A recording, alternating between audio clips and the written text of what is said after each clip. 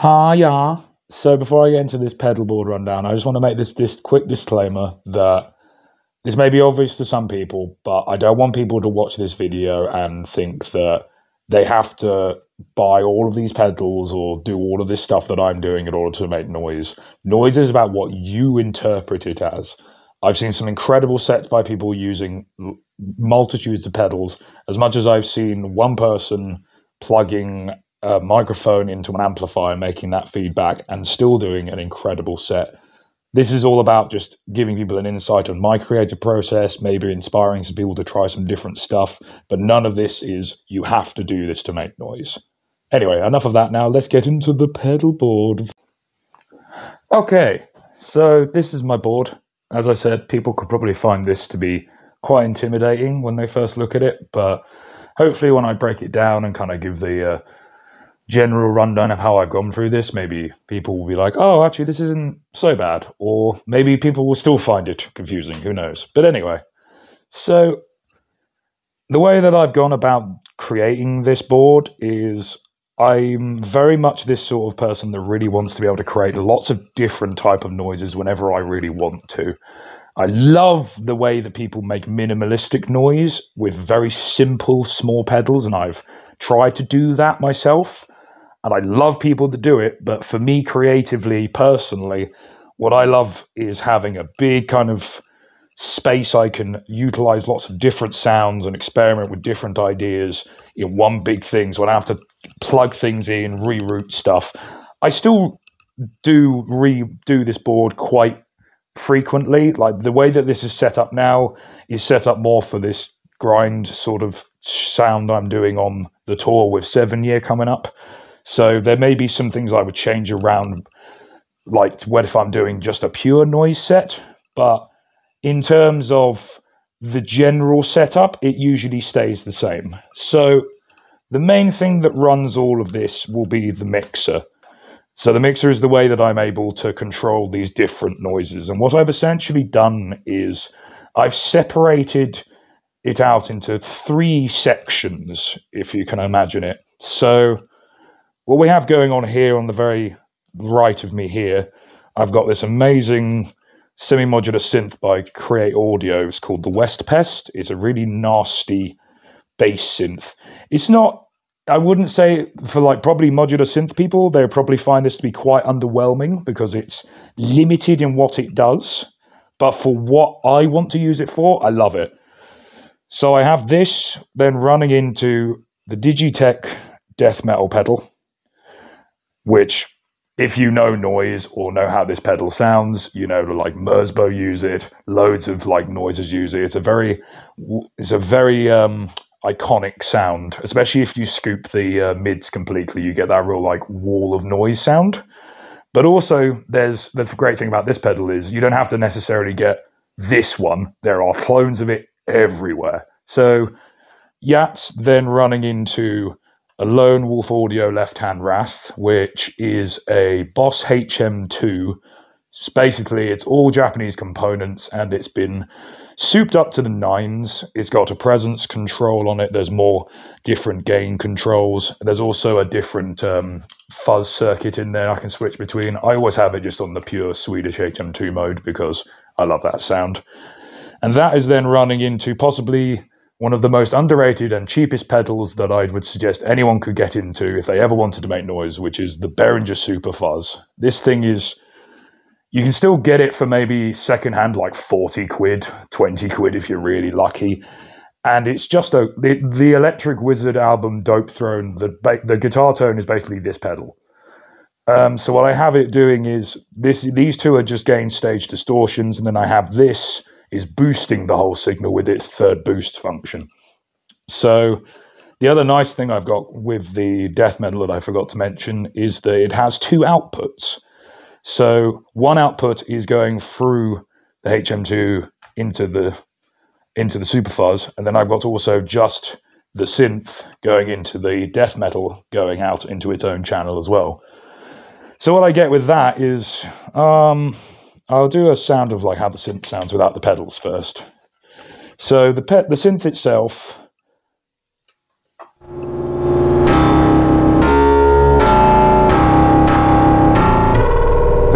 synth, makes some really interesting sounds. You can like have a hold function on it as well. And then turn it down a wee bit. When I then engage,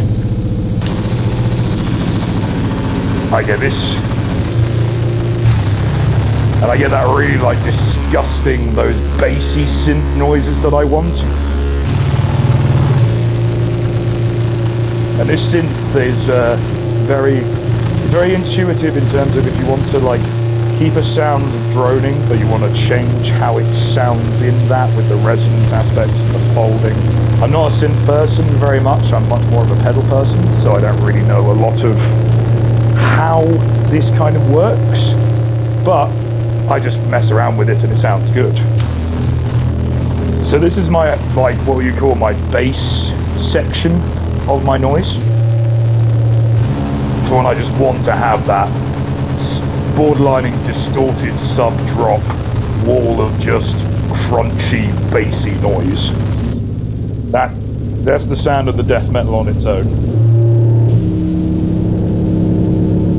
And then this is the sound with the 3. So I can blend the two together.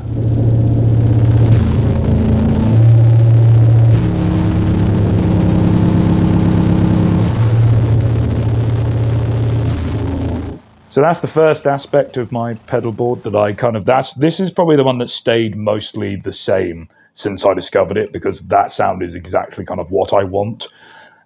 It was when I added the death metal in that it kind of added that new dimension that I really wanted. I'll just turn these off because they're still coming through on here. So the other more important side is the high noise. So the beautiful thing about these mixers and what you can get with some of these mixers is you can send the auxiliary effects.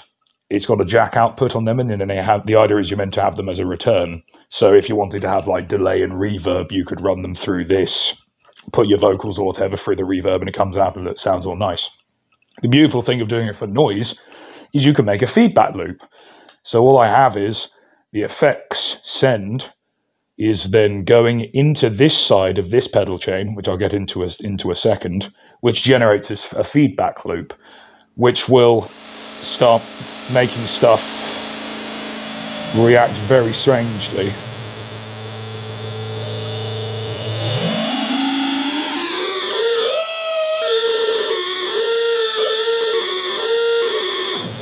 But the beautiful thing about it is that if I don't want to use the sound just on its own, I can, say for example, get my bass sound going.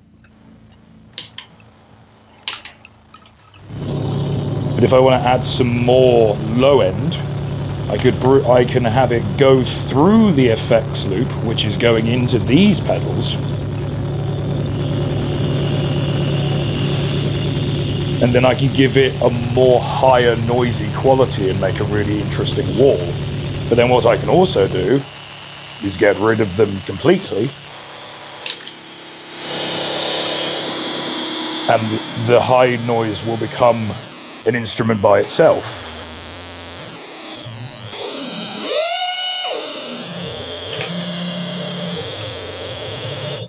So the way that this side works is the effect send is sent into a very old pedal now. It's called the Truly Beautiful Disaster by well, they were called Devi Ever, but I believe they're now called Death by Audio Effects, but I will fact check that.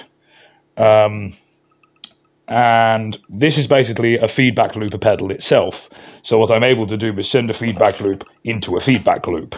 So before getting into how that works, that is then going into the Zvex machine, which, if you don't know who Zvex are, they're a crazy pedal company that make very kooky pedals. This pedal's kind of designed to be like a high-pitched treble boost when you want to play lead guitar, but you're playing through like a really big, muffy fuzz, and it just injects all that high end in. But when I've used it with noise, it just gets that high, horrible shit that I want. Like, this is just me fiddling with this.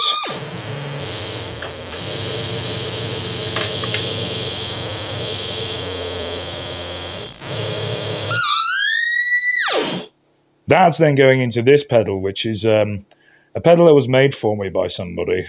I've called it the Miss Squeal.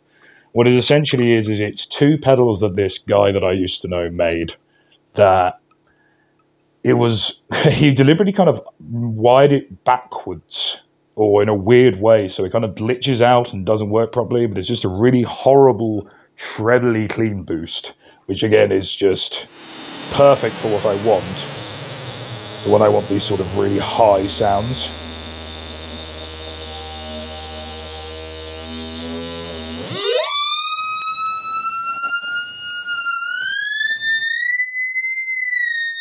So that's with it off.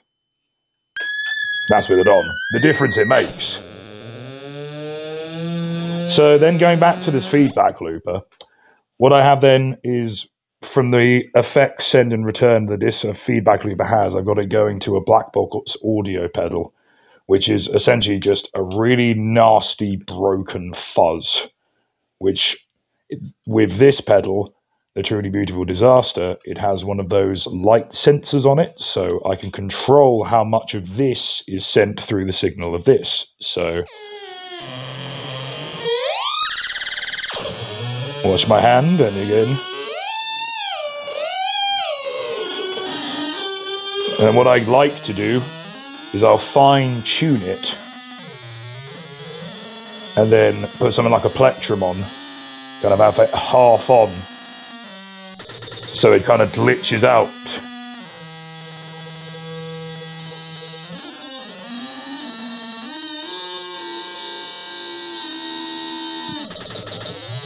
And I can still put my hand over it if I want to have a bit more of a...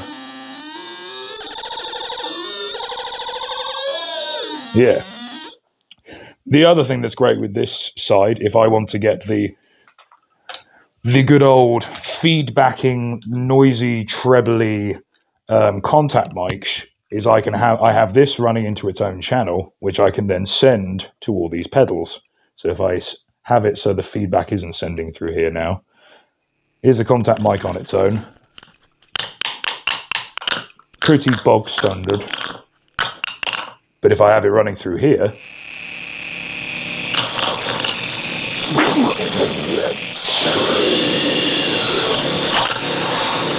and I can get it to feedback like a little, nasty little sausage that it is.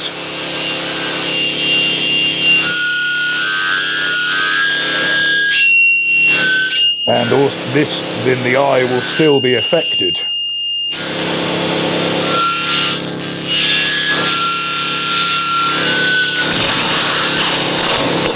And it sounds great when I put it in my mouth. You can say any, I mean, this is just a noise set by itself, you know?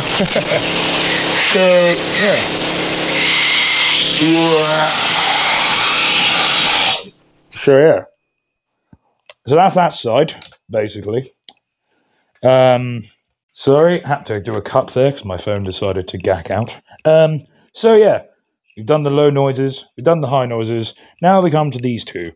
So what I've got here is a Chaos Pad. I think it's the Chaos Pad 2. I was thinking about getting one of the newer ones, but this one was cheaper, and it's made of mostly like a really strong like plastic and metal, so I was kind of more in the idea of using this one. And some of the sounds, to be honest, haven't aged that badly. Like this synth sound is...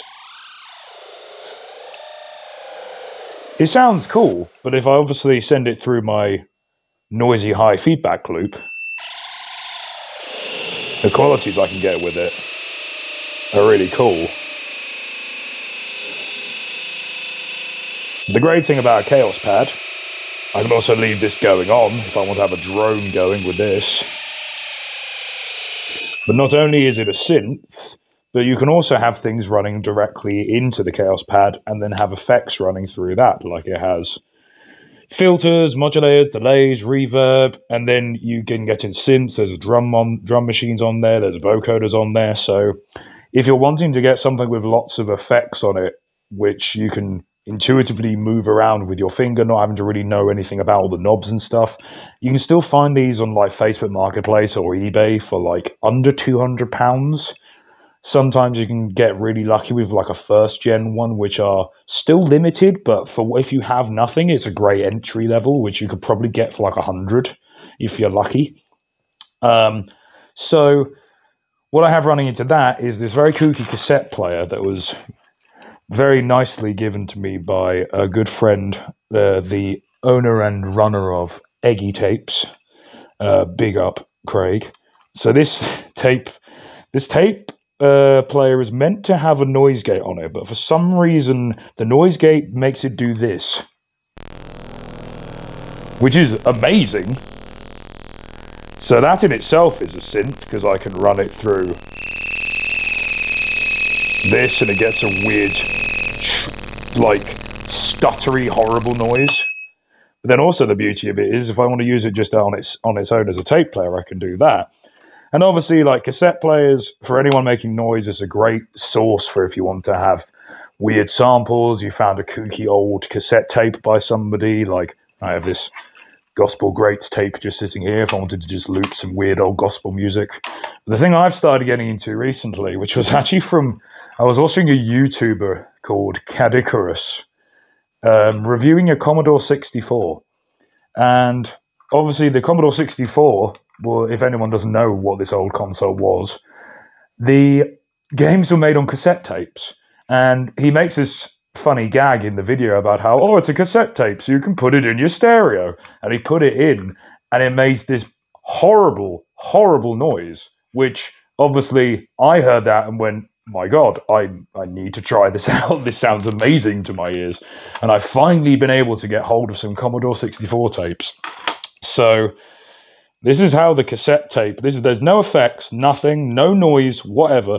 This is how the cassette tape of Commodore 64 sounds.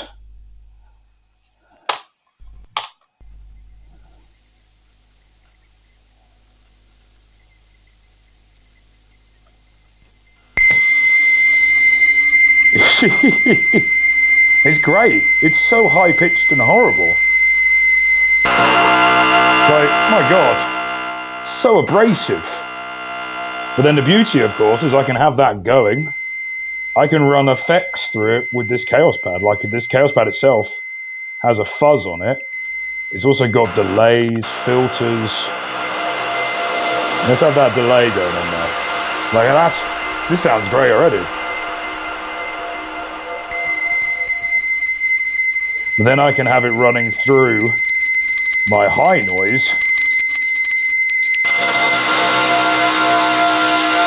Maybe bring in some more of the feedback itself, give it a bit more of a glitchiness to it.